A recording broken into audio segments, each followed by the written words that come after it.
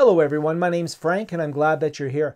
In this video, I want to show you how we can pre-record a lecture so students can watch that lecture at their leisure. Now, this asynchronous delivery model means that we'll record the lecture and then post it so that students can go in and watch it whenever they want. But how do we capture that lecture? How do we get it? Well, Microsoft Teams offers a very simple way with a lot of functionality for us to record a lecture, create a recording of that lecture, and then deliver it to students so that they can watch it. Now, there are many tools that can do this. We could record something on our phone. We could use the built-in camera for our computers. We could use PowerPoint recording. But Microsoft Teams gives us a lot of functionality in a very simple to use package. Let's go have a look. So there are many different tools that I can use in order to pre-record a lecture. I can record PowerPoint, I can record in Microsoft Sway, I can use on my Mac, I can use iMovie. The challenge is what I really want to do is just present my lecture. So what I'm going to do is I'm just going to have a lecture where I'm the only participant. And I'm going to record that lecture, I'm going to share a PowerPoint, I'm going to share the whiteboard out, and then I'm going to stop that recording and let the students watch it at their leisure. So the first thing I like to do in Microsoft Teams is, let's say this is an actual classroom that I'm running, the Outdoor Adventure Club, is every classroom that I teach, I'll go in and add a new channel. And I'm just going to call this my channel, and it's going to be a private channel. And the only reason that I'm doing this is so that I have a sandbox so that I can play in without students seeing what I'm doing. And, you know, if I want to maybe record this meeting before they see it. So I'll just make it private. I'll go into next. And this just creates a place where I can work alone. I don't need to add any students. I don't need to add any other teachers. So I'm automatically added. I have a nice little private channel. And this just becomes my sandbox. So that's just a little step that I put in there. So how do I record myself giving a lecture? I'm just going to meet. But when I meet here, I'm just going to meet with myself. So let's say this will be my great lecture. And so I'm going to do my great lecture, whatever it might be. I'm going to give it a title because I want that to be in the recording. I can record my audio. If I want, I can record myself as well. I can put on a background filter. So right now you can see my messy office, but I can quickly just change that up. And now I've got, you know, if I want to have camera in there, I can have the locker rooms in here, or I can make it a classroom environment. I can even upload my own background if I want. So maybe the data background or something in there. So there's a lot of choices I have. I'll just put the outdoors because it's the outdoor club. So I'm going to give my lecture from the beach. And now when I go in here, so far I haven't done anything that the students are going to see. I'm just setting up my environment. If you are going to use your camera, you want to make sure that you're looking at the camera on your computer while you're lecturing as opposed to looking down. But to be honest, the students really don't care. They just want to get the information and the lecture in a way that they can digest it at their convenience. So now I'm just going to go in and join. But notice I'm the only one in this meeting. I'm the only one here. So when the meeting starts up, what I'm going to do is I'm going to have my PowerPoint ready. I've got it on my desktop. I've opened up my PowerPoint. And I've also gone in and I've opened up the whiteboard. So I have both those things. And it could be any application. If you're teaching them how to use something, you could have that application open. So let's say, okay, everybody, you know, say I want to start. So what I'm going to do is go into my ellipse and I'm going to now start my scripted video. Hello everybody, welcome to the lecture. I hope that you're going to enjoy this lecture because we're going to talk about a virtual field trip. I think it's something that you'll really enjoy. So let's have a look at some PowerPoints and let's take a look at what it means to have a virtual field trip. Now I'm going to sort of go to the side and talk as if I'm talking to you as well. Obviously, if I'm recording this, it would be the full lecture, but I'm just telling you what I'm doing while I'm doing it as well. So now I go in and I'm going to share off my PowerPoints. Now what I can do with my PowerPoint is actually put it into a slideshow. So I have it now as a slideshow on my computer. And then what I can do is I can just quite easily, I'll just stop sharing, I'll go and share. Instead of sharing the screen of PowerPoint, I'm going to find here where it says slideshow.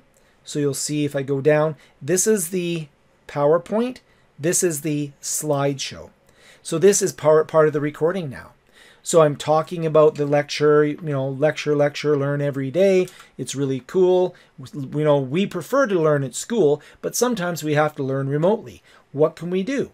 Well, if we're at home or whether we're at school, we want to make sure that we get good learning, and we want to make sure that we take advantage of all the wonderful resources in the world. So you can see I'm doing my lecture as we go along.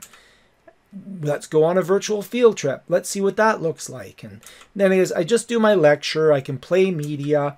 You know, I can go through and say we can travel the world when we go on our virtual field trip. We'll see all sorts of sites that we can't bring into the classroom, because last time I tried to bring a whale shark into the classroom, I got into a lot of trouble. And then my slideshow's over. So you can see that was just, it could be as complex as you want it to be. The point here, though, is in Microsoft Teams, I'm able to share that out. I'm able to share that while I'm talking and I'm recording this. So this becomes an artifact that I can then share with the students.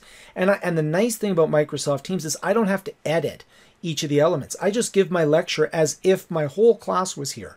And I do things like go in and I'll share off the whiteboard here. It is important to share the application whiteboard. The built-in whiteboard does not record, just so you know. I did a video on the channel about that as well. You want to use the Microsoft Whiteboard application. And again, you're sharing it off. So the students will see the whiteboard here. This will be part of the recording. And then I'll say, you know, something like, you know, big circle, smiley face. Obviously, I'm not teaching art classes anytime soon. And so you can do whatever you want on the whiteboard. This is all getting recorded. And then I can have this as part of my meeting. And again, now I'm done. So I'll stop sharing. Thank you so much for watching this lecture. If you have any questions, make sure to post in the channel. So all of that good stuff. And now what I do is I just stop the recording. And that is it. That is my pre-recorded lecture. That is all I need to do in order to pre-record a lecture that I can now share with the students. So what I'm going to do is, because I've done this, I'm going to leave this meeting. I'm going to end it. It's just me in here. And what's going to happen is we're going to see that this lecture in here is going to be recorded off to Microsoft Steam. Let's just have that happen. So it can take a little while for this to process, but don't worry, it will process. And now I have this meeting, and if I just hit the ellipse here, I can now get a link and share this out.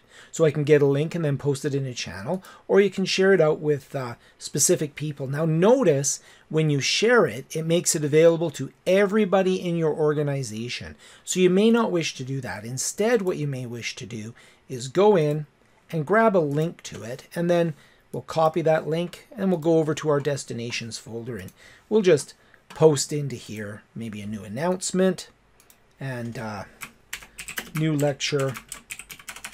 If I could type today, new lecture on virtual trip. So virtual trip, and then you can just paste the link in there. Now it is important to note that they will have to have an organizational account to see this recording. So if you have people from outside your organization, you're not going to be able to do the pre-recorded lecture and stream for them. But most of the times, or we should all the time, have people logging into our organization rather than coming in as a guest. And now they can just watch the video at their leisure. If they click on there, what's going to happen is that video will come up and you'll see that it's a pre-recorded lecture. So you can put information in there. People can comment on it. Welcome to the lecture. I hope that you're going to enjoy this lecture because we're going to talk about a virtual field trip. And the whole thing there. PowerPoint. I'm going to find.